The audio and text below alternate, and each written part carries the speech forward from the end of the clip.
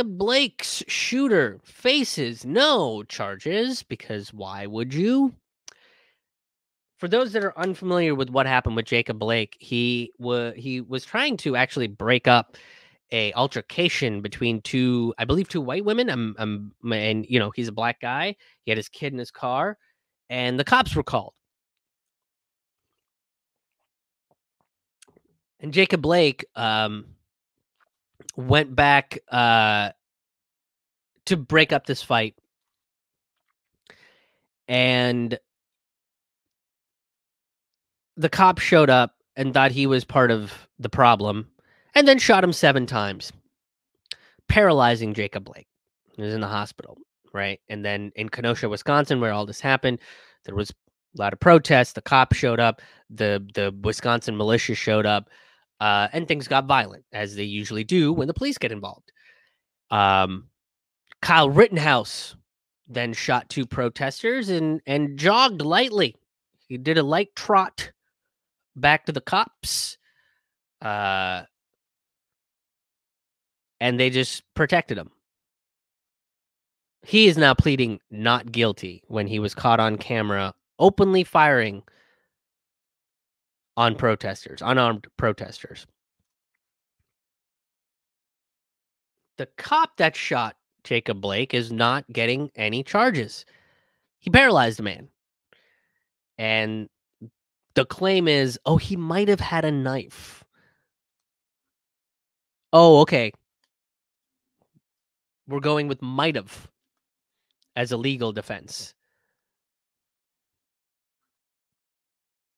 There's no proof that he had a knife. And even if he did, does it really mean that a cop should shoot somebody 7 times and paralyze them? I mean, really, that's what you're going with.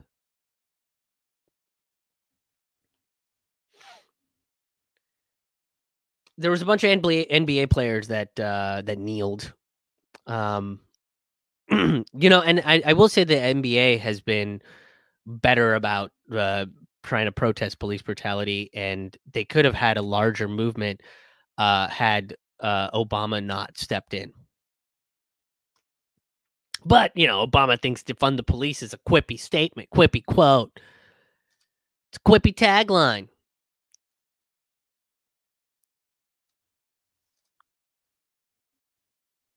Quippy tagline, that's what he calls it.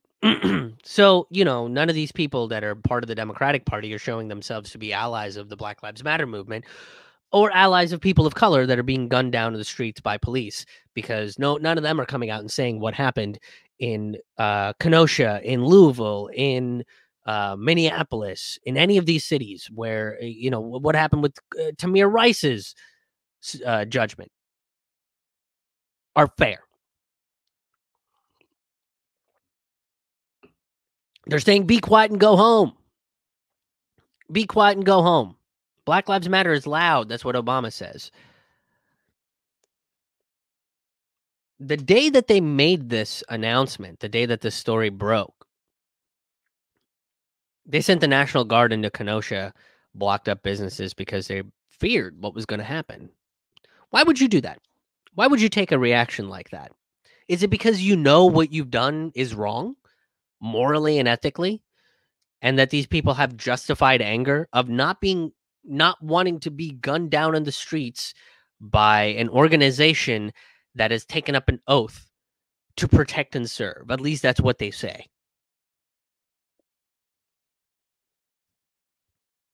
They did the same thing in Louisville. The day that grand jury decision dropped, the National Guard was called in and a curfew was put into place. It was like not even an hour after that judgment came out, because they knew what they were doing was wrong. And nobody escalates violence better than the cops, right? The cops are the ones that really escalate the violence. I've talked to tons of people that have been at protests in Louisville and in Minneapolis. I've attended one very peaceful, and random fucking agitator showed up. That was odd. There's a video about it. I don't want to go into it too deep and deviate from the point that I'm trying to make with this here. This is an inverted criminal justice system. That's what this is. This is an inverted criminal justice system. In what reality does a person stand on somebody's neck for almost 9 minutes and get a lesser sentence than murder? In what reality do cops illegally bust into somebody's apartment and start wildly shooting and claim that their lives were in danger because one person had a gun which was legally bought? Random strangers are breaking into their house and they claim self-defense and they're the problem. In what reality is that allowed? In what reality is a legal gun owner supposed to get shot in his car? In what reality is a fucking 12-year-old that has a toy gun that gets shot in the chest the problem?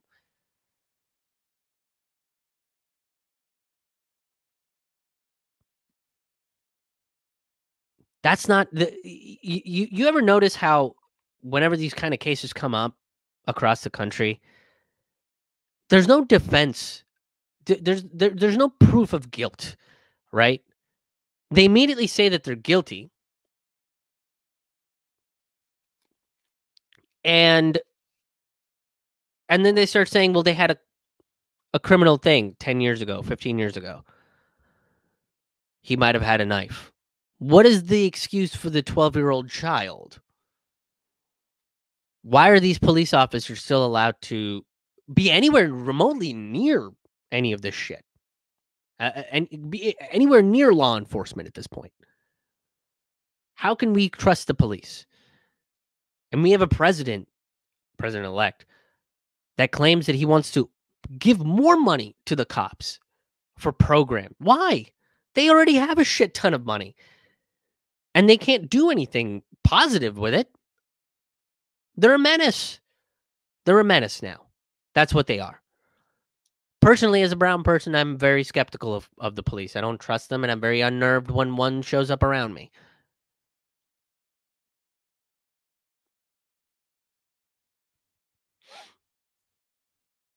That's the reality of it in this country.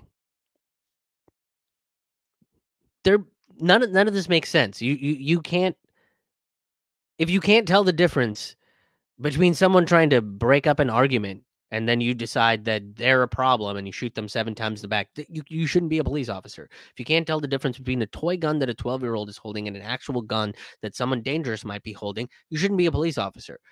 If you can't tell the difference between a man who literally can't breathe because he's telling you he can't breathe, and you continue to put your knee on that person's neck, you can't be a police officer.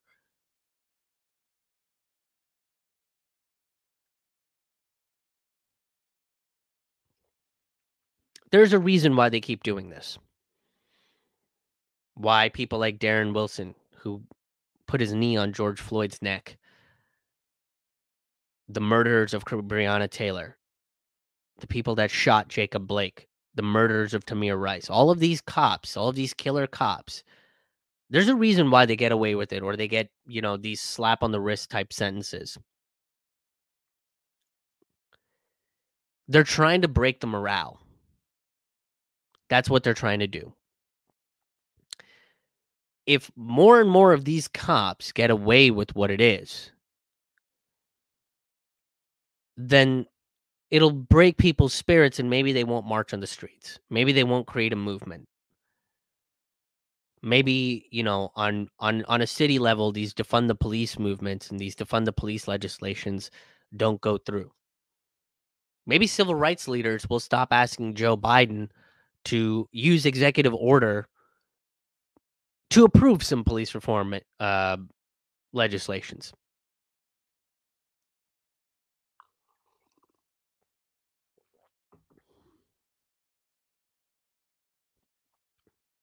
Maybe that won't happen.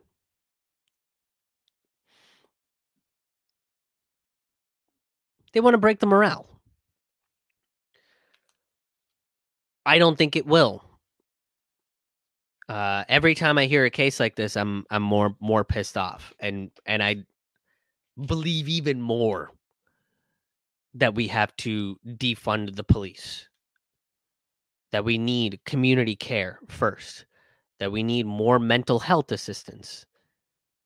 You don't need guys with guns for domestic disturbances. You don't need guys with guns to show up when someone's having a mental episode. If there's an active shooter case, yeah, okay.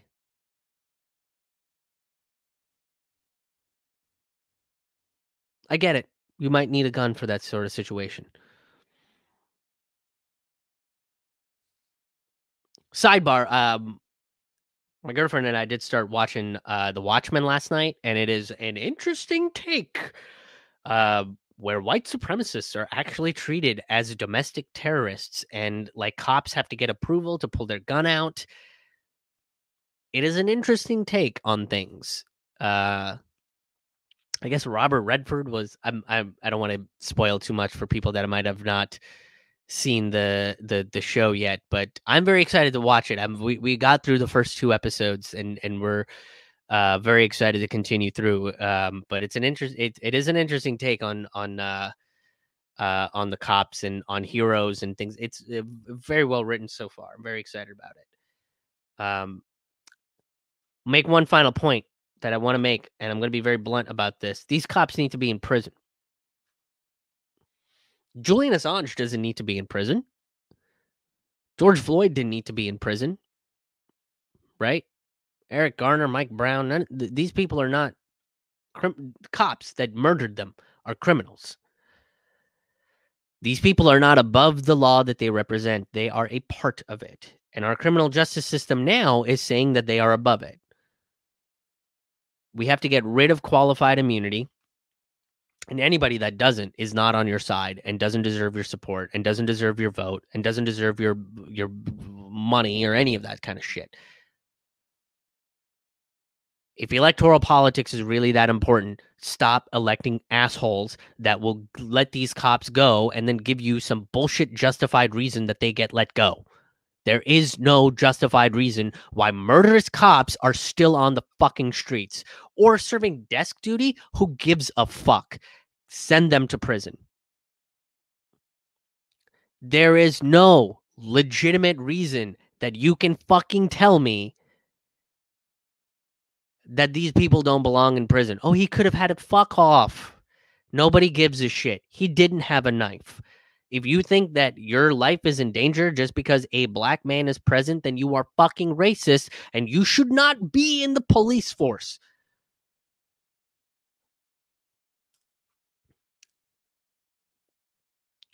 Let's look at some comment. Oh, thank you for it's TDMS is what we were talking about earlier. Obama only swoops in to kill progressive movements these days. Yeah, that's primarily his role. Cop knew Jacob. Oh, sorry, the neck case. Yeah. The cop Darren Wilson apparently knew George Floyd. That one was a tough one because I looked into that quite extensively, and there was an interview that. So if for those of you that don't know the details of that is